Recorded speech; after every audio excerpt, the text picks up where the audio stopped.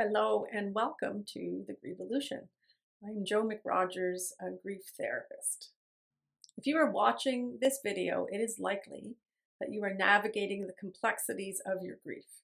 You might even feel like your world is full stop and the idea of setting goals, that's going to be overwhelming or maybe even feels pointless. But I want to tell you that gentle goal setting can actually be a crucial tool when you're grieving. So please know that goal setting can be a small, compassionate way to reconnect with yourself and invite in balance amongst the chaos of your grief. Today, we'll review some of the reasons why goal setting is an important tool for grievers. When we're grieving, everything changes. Our priorities shift, our energy is drained, and grieving makes it feel impossible to think about moving into the future. Traditional goal setting is going to feel too rigid, too demanding, impossible. But here's the thing. Grieving takes energy, and gentle goal setting meets you where you are in the moment. It can respect your capacity, all the while helping you to regain a sense of control and direction.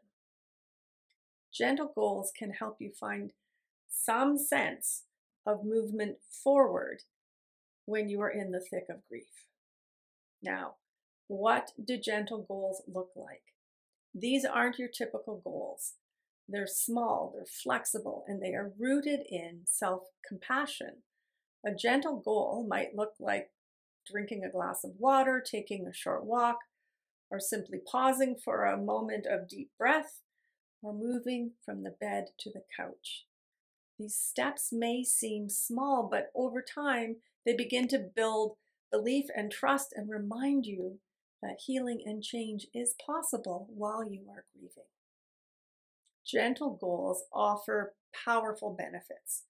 They help build a sense of direction, they boost our confidence, and they can create moments of glimpses of hope. They also allow us to celebrate small gains, which can be incredibly grounding when everything else feels so upside down and uncertain. Gentle goals offer us a reminder of a healthy sense of power, control, and influence, which grief robs us of. They also help us build a framework for setting larger goals later on.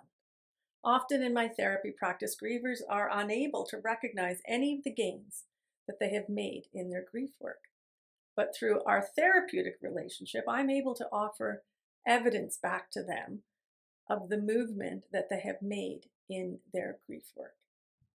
Those people who journal are able to reflect upon their gains through reading their past writings, but journaling is not for everyone. And while we can't make grieving linear, we can use tracking our small steps and gentle goals for evidence that we are doing hard things. So to help you get started, I've created a free gentle goal setting worksheet. This simple tool will guide you in setting small, meaningful goals that align with your current needs. I created this worksheet as the takeaway for my goal setting while grieving workshop, but I want to make the worksheet available to all grievers. So please tell me where to send it to you using the link below in the description of the video and in the comments. Setting goals is one of the monthly tasks in my online communities. I believe so strongly in the power of setting gentle goals that I've created a workshop specifically for this in the rotation of my many workshops. This workshop is a safe, supportive space to honor your grief and to help you take those small, purposeful steps forward. So if this $30 workshop interests you, check out my website for upcoming workshop dates.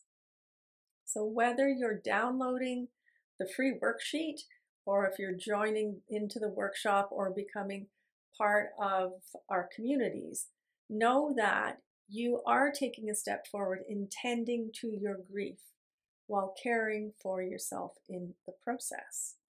Requesting the worksheet is in itself a goal of doing your grief work differently.